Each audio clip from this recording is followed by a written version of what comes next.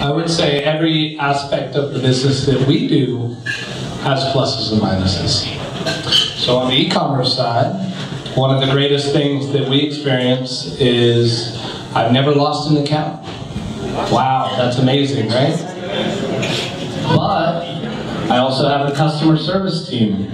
I also have a fulfillment team. I also have a chargeback team. I also have a credit card processing team. I also have a team that builds a platform.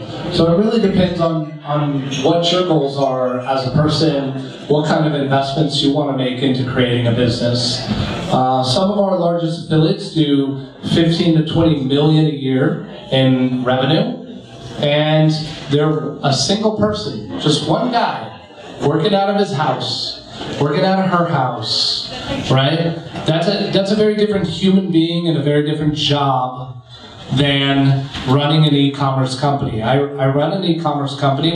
We've got 20 employees. We currently operate with about 15 SKUs. We'll do, my guess is somewhere between 20 and $30 million in revenue this year on that part of the business. And I'll be honest with you, it is way more work to get that revenue than it is to get the affiliate revenue. Because if you're an affiliate, all you have to do is build an ad. And then you got to put it up on Facebook or Google. And then you got to get somebody to click on it. Oh no, what a hard job. Get somebody to click on your ad.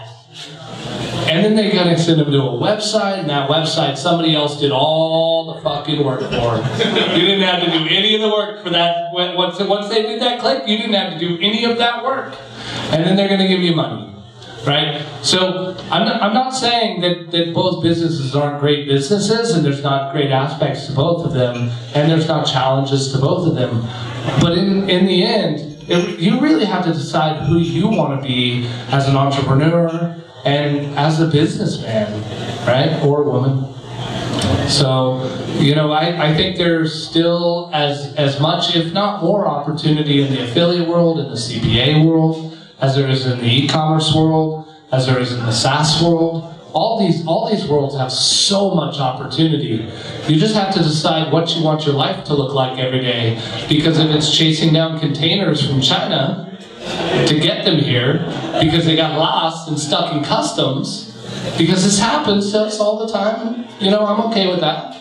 Or if it's fighting Facebook and their issues because they changed their mind because, you know, last March they felt one way and they took us all out to dinner and they said, hey, you know, the next 12 months we expect to create $1 billion in potential opportunity in the performance marketing space.